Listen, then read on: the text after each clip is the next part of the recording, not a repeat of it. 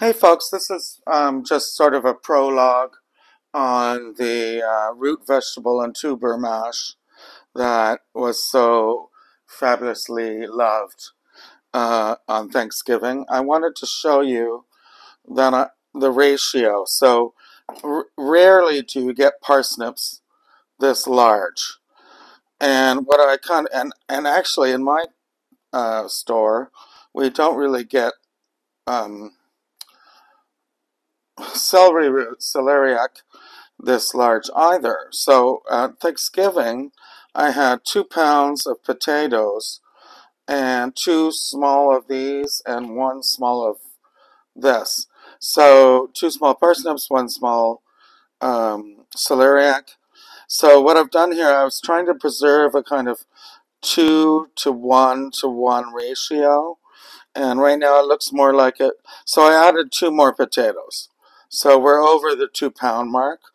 And I think that these are probably more than the 1 pound mark. This is probably 1 pound. So I'm just saying it doesn't really matter. I just wanted to show you the original ratio was 2 to 1 to 1. And I think I've upped on the parsnips. They're very mild. And I just balanced it out with another potato. But the point of this preamble is it doesn't really matter. You can make any ratio you want. So now I'm going to chop everything. I have a pot here that has a spout, and we're going to chop these into 2-inch pieces, possibly smaller. Everything will be chopped the same, but we're going to cook the potatoes first in chicken stock, and it will be just enough to cover, and probably 4 cups, possibly 4.5 cups or 5. And then after there's a certain amount of cooking there, we're going to add the rest of the chopped vegetables to get it going. Okay, hi my lovelies. This half here is the parsnips chopped, and this side here is the celeriac chopped. That might be a little bit big, but they're roughly in the same dimension. I want to show you, here's some garlic, and I want to show you, oops, the potatoes are all chopped in a similar um, chunk, similar dimension. I want to turn the oven on, and I want to bring 4 cups of stock to a boil, but because I have more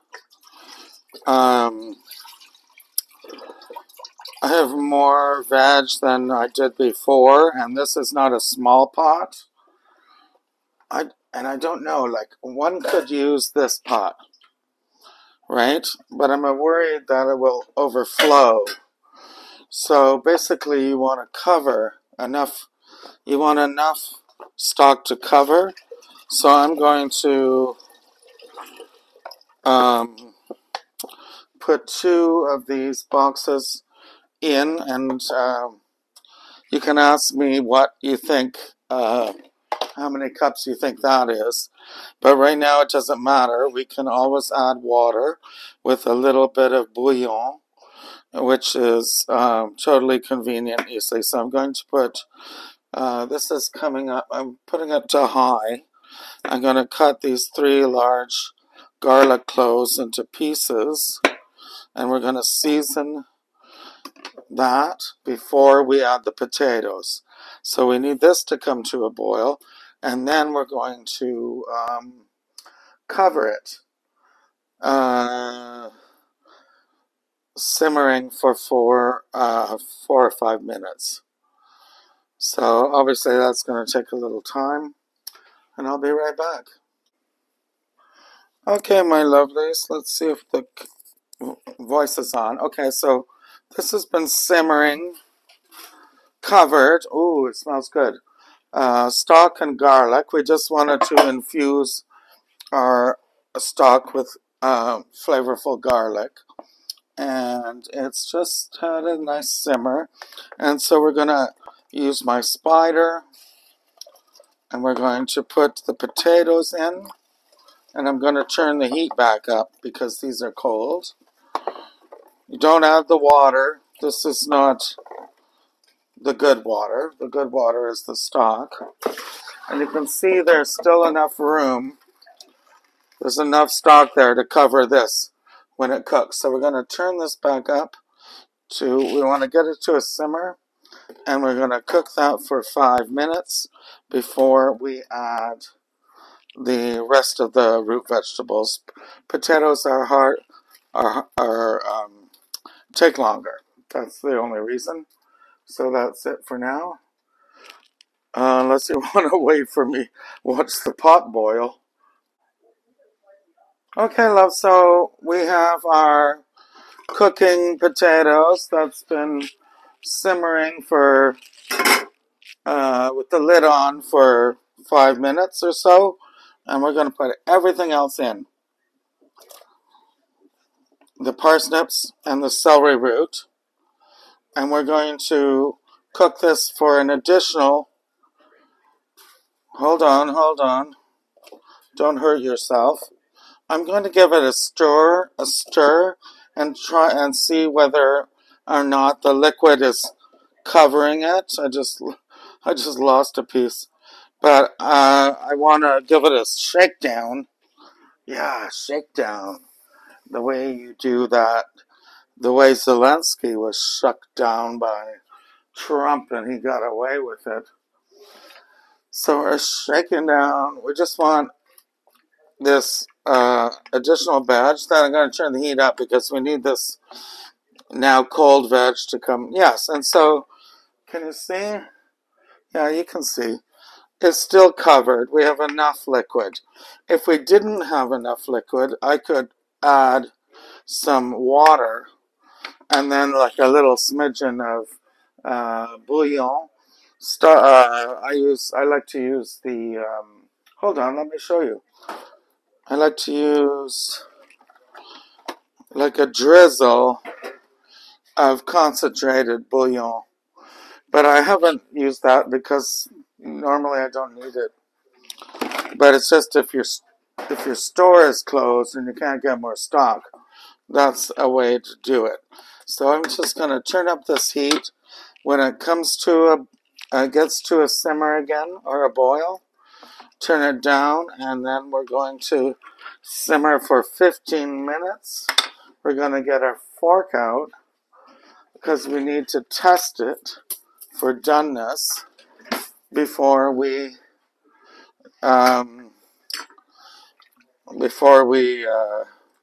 move on to the next stage. So that's, I think this will boil down, so I'm not worried about the water level. All right then. Okay, peeps, so this took a little longer. Everything was really good. I tested everything, but some of my celeriac was not done. Here, it's totally done now. It was not done because some of my chunks were too big, and it was not done at 15. So I left it in for, let's see, well, the fork goes through nicely. Okay, turn that off now. Now we're gonna, I'm not fooling around. I'm just gonna use this strainer and I'm gonna strain it into a bowl because we need to save some of the juice. And the pot handles are great. This is a new thing I bought from the Netherlands. Stainless steel, really good price, and I'm happy with it. I have some, okay, first things first, we need to strain this. And we need to get that stove top turned off. Okay, the stovetop's turned off and now my glasses are fogged, but that's still hot. So we're going to have to make space here before we do a blend. And I might need more mint. This is mint. This is parsley.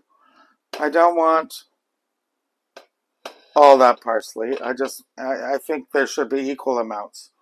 So when you have your pot, I'll just move this out of the way and everything will be fine. Okay, so what we're going to do now is put the root vegetables and the tubers, which is the potatoes, back in here. And we're going to add a quarter cup of olive oil. You see how much is in here? This amount of oil is not too much. We're basically finishing it. Okay, so there's the oil. I'm going to do whipping cream, heavy cream, quarter. But obviously you could leave that out and just add more stock. I have a lot of it. I'm not going to bring it out because it will melt in that boil, on that bottle, on that surface, sorry. Where am I going now? Yeah, so if you don't have an immersion blender, you could use a mashing potato masher or a blender or a food processor. I'm using this because I have it, so why not? And I want to do high. And we want this to be made smooth. And my goal is to make it beautiful. And after we've been mashing it, oh look, you can tell how thick it is already. So now we have the ability to pour in some of the cooking liquid, just a little bit. And we're going to keep going, if I can.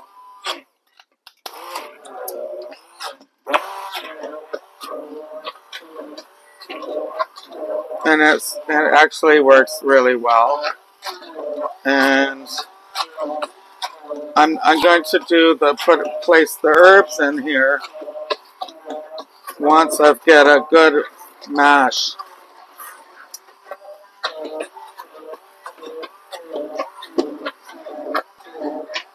There's water, there's chicken stock, cooking liquid on the exterior. So I'm just going to move it into the center.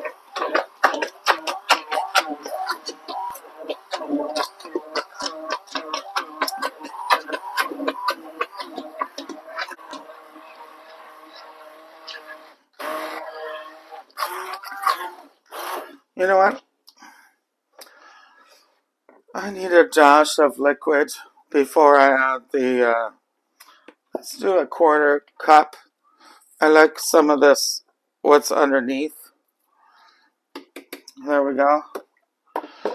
And then we're going to keep going. I don't like it too thick. I like it just right. And that's to your own taste.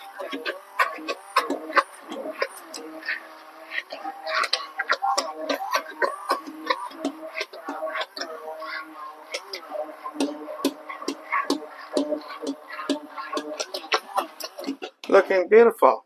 So now we're going to add the, where did I put it? Oh, I hid it from myself. We're going to add the mint. And trust me, you could use any herbs, but if you don't add the mint, you're missing out. And I'm going to do half the parsley. And we're going to blend that up too, so that you don't have little green things in your teeth. You're just going to get the flavor.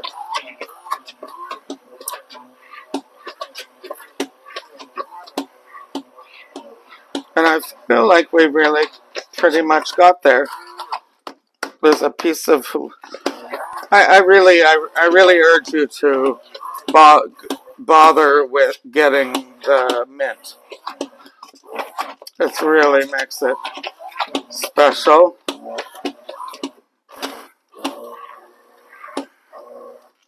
Oh, I'm on the slow side. Hold on, faster.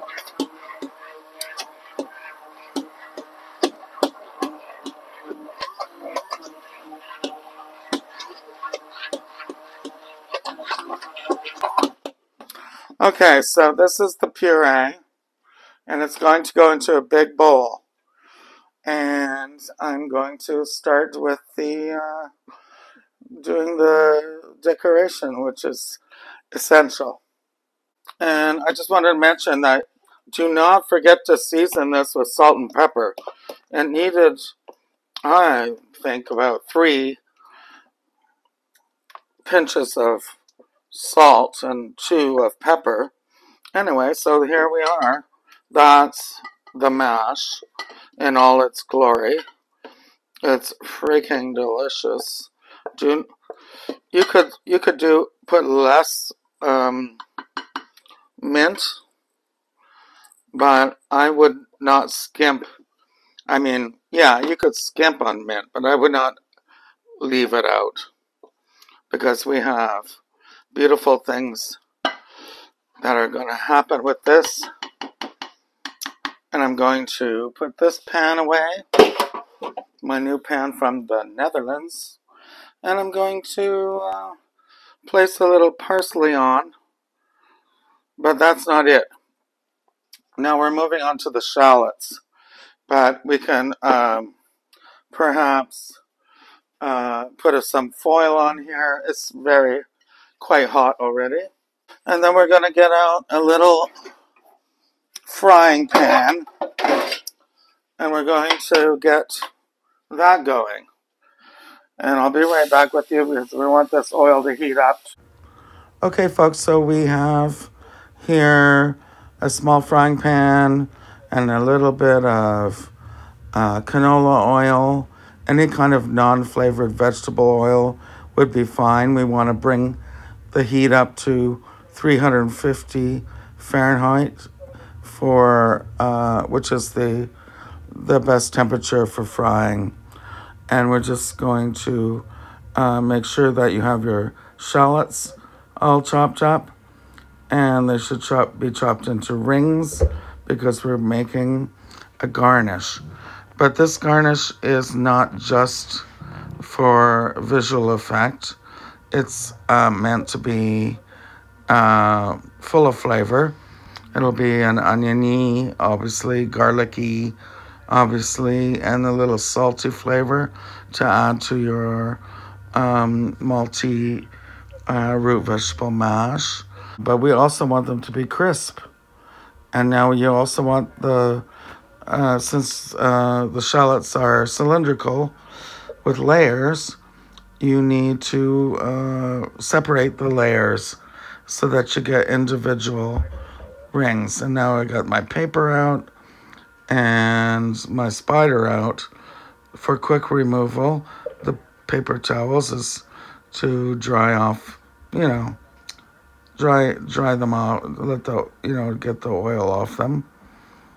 And there's a period at which they will turn very brown very quickly. So do not take your eye off it. So these look really good. I like it. And, just keep watching. It's time to take them. As soon as you smell it, even a hint of gorgeousness, take them out. I'm using the spider here. Put them on the paper towel bed I made. And then we're going to quickly salt them. And we're going to put there's the salt. And then we're going to put another piece of paper towel folded on top to soak up excess oil. And that's basically perfect and delicious and will be a big part of the garnish. There's the bowl. And now we're going to sprinkle our gorgeous fried shallots on. It's not just for garnish, it's for flavor. Salty, earthy, garlicky. Shallots are from the garlic family. So there's a bit of onion and a bit of flavor and a bit of garlic flavor and a little extra salt. And we have a little bit more parsley to add because we're trying to make it beautiful. And here it is. It's really good.